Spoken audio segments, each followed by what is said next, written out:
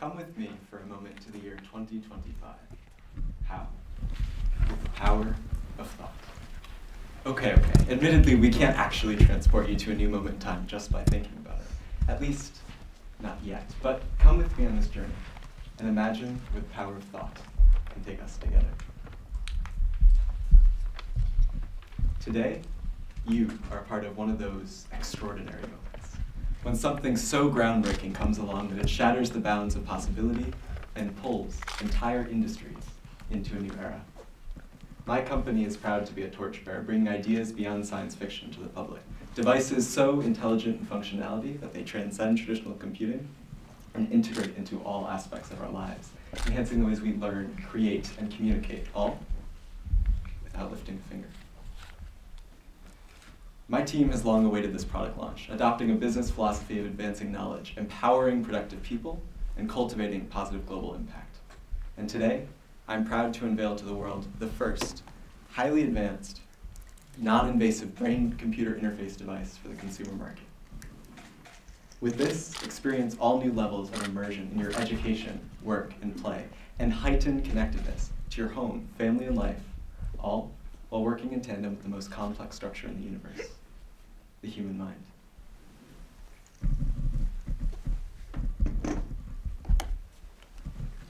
Those are the words I plan to speak in just a few years' time, when my company unveils its first product to the world. You might have noticed that my words are reminiscent of Steve Jobs' 2007 keynote speech when he unveiled the first iPhone to the world. I chose this parallel because I believe that brain-computer interfaces will have an even greater impact on the world than that of the smartphone. And this? No, that's not the device I will be showing, but instead an early-stage brain-sensing EEG headset that my research group, the Neurotechnology Exploration Team, or NXT, is working on right now in partnership with OpenBCI to empower disabled persons to reach new levels of communication and freedom of movement. On the surface, my talk is about the incredible work that neurotechnologists at NXT and around the globe are doing right now, and why this technology is an idea worth sharing and pursuing. But underneath, I hope to construct something greater. I hope to put together a narrative that encourages all of us to take on big ideas, to pursue a passion, and to provide your own unique value to the world. To do this, I will take you through my story. This idea to use thought to power all kinds of action, opportunity, and possibility came out of a time in my life when the very act of thinking was incredibly painful. When I look back now, I see my life as having two parts. Early on, I had wanted to be a robotics engineer because I'd heard, among other things, that engineers got paid pretty well and they got to solve the world's problems. This seemed cool to me. And in my spare time, I remember making these elaborate robotic sketches, and I envisioned my creations having a big impact on the world. But I didn't know exactly how, or what a big impact even meant, or most importantly, why I wanted to have a big impact in the first place. I had this linear idea of life: get good grades, go to college, get a job, etc. I told myself this was respectable, but what it really was comfortable. This person in 7th grade thought he had life all figured out. He had no idea what was to come. What followed would be an event that I now see as having been an opportunity to learn and grow and reinvent myself, but it took me a long time to come to that realization. May 20th, 2012. I was 13 when I was assaulted. It was an impulsive attack. 9 boys, several beatings, and it left me with a traumatic brain injury, years of struggle and daily head pain, but an enduring will to get back up on my feet. The first year was the hardest. I lost a lot. Dizziness and daily headaches just made it all too easy to stay in bed. And these migraines, they came with severe cognitive impairments, like losing the abilities to read, to write, and to speak. In fact, I was terrified to speak because I couldn't always count on words to come out right. My dreams of being a robotics engineer shattered. What good is an engineer that can't do math, or that can only work for 15 minutes at a time before his head pain gets too great and he has to stop? When I finally did return back to school about 4 months later, I could only be there for 2 hours a day. And I was in the back of the classroom with an ice pack on my head, sunglasses on my face, my head down on the desk. I was the concussion kid. I was different. I was demoralized and depressed and ready to quit. I remember looking through some of my old robotics designs, and I found this one for an Iron Man type suit, an exosuit. But the idea was that instead of creating a superhero, it allowed persons with mobility impairments to walk again. But in this moment, more than ever, I needed to be my own superhero. Because just the act of thinking about this suit, just thinking about it, not doing math, not doing designing or anything like that, sent shooting pain to my head. But this was a pivotal moment, because as my hand went up to caress my head, I realized something. My arm, my fingers were willed into action by neurons in my brain. And neurons, they're like electrical signals, they're like circuits. So what's stopping us from just tapping into those signals and using that to control the system? I mean, this would be completely agnostic to the user's ability to move independently. I started to do new research, and a fire was ignited within me when I realized that not only was this possible, but already in practice under the term brain-computer interface. I found videos like these. This video shows ALS patient Kathy Hutchinson giving herself a drink of coffee by herself for the first time in more than 10 years, using a brain-computer interface and a robotic arm. And then I found this video.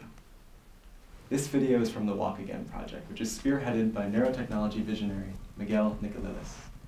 This shows a man otherwise unable to move his body, betrayed by his body, walking again, using just the power of his thought and a non-invasive brain-computer interface and an exosuit similar to the one I had dreamed of. I started to do more research on the brain, and I realized that not only would this be a transformational medical technology, but for the general consumer as well, because the areas of the brain required to make a really effective interface are fairly topical and, relatively speaking, easy to access. The area of your brain that does most of your visual processing is right here at the back. At the top is an area that allows you to move around in the world, and just behind it, the area that gives you your sense of touch. By working with these areas in the brain, we could create interfaces that are entirely intuitive, completely human. Imagine being able to enter into an interface, screens moving in and out of your vision at will, to be able to receive information, complex information like that from the stock market, as simply as you receive information from your senses today, to be able to send someone a thought in all of its entirety, as simply as you send a text message today, to be able to move into entertainment media as if you're really there, and yes, to finally know where your spouse wants to go for dinner. Okay, so that last part was a joke, but these things got me really excited in the technology, and I decided on that day that I was going to be a part of it. On that day, I made it my vision to build the first company to mass market these devices so that everyone would be able to benefit from them. And on that day, I found meaning in my life once again. I started to look at my situation not as a disability, but as an opportunity to learn and grow and to recreate my brain in the way that I wanted, in a way that helped me to achieve my new goals. I worked really hard in rehab, and I slowly regained the abilities I lost. I forced myself to get up in front of the school, to speak and to read, no matter how embarrassing that was.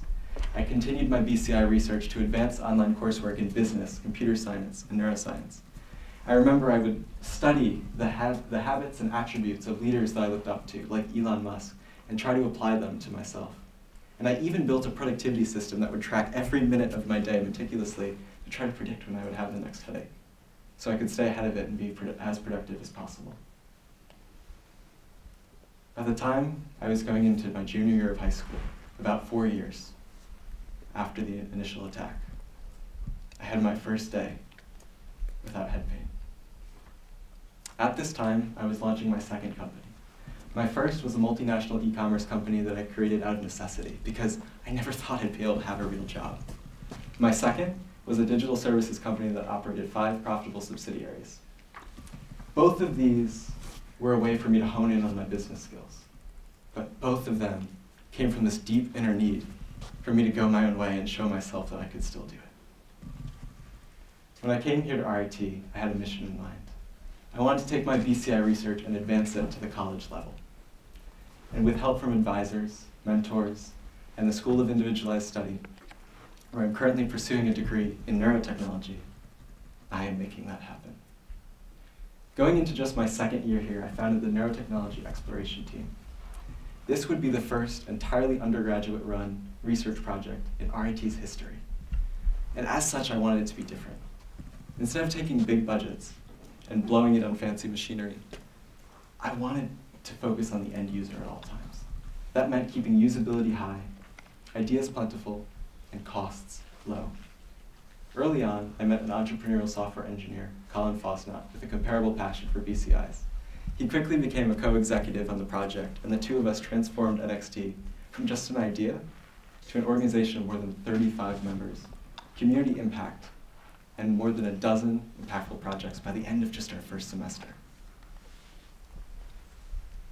We built things like a prosthetic arm, RC cars that would drive around, a robot that would respond to brain signals and look at people as they walked by. And for RIT, we even built a tiger head that would roar when the user made the ASL sign for tiger. Now in our second semester, we aim at a higher goal. We want to take what we learned from all of this work in semester 1 and apply it to things that really matter in the areas of communication and mobility.